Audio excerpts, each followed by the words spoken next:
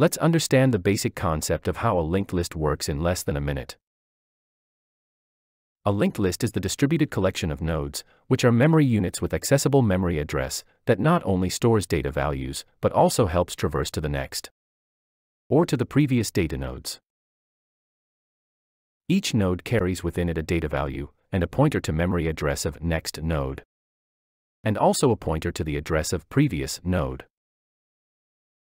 The start location is a pointer that will store address of first data node, while the end pointer will store address of the last data node.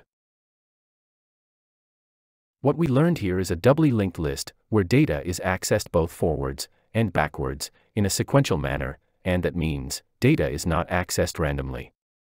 There are linked lists that traverse either in forward direction, or those that traverse in a backward direction. Such linked lists are termed the singly linked lists. Don't forget to like this video, and do support us by subscribing to our channel.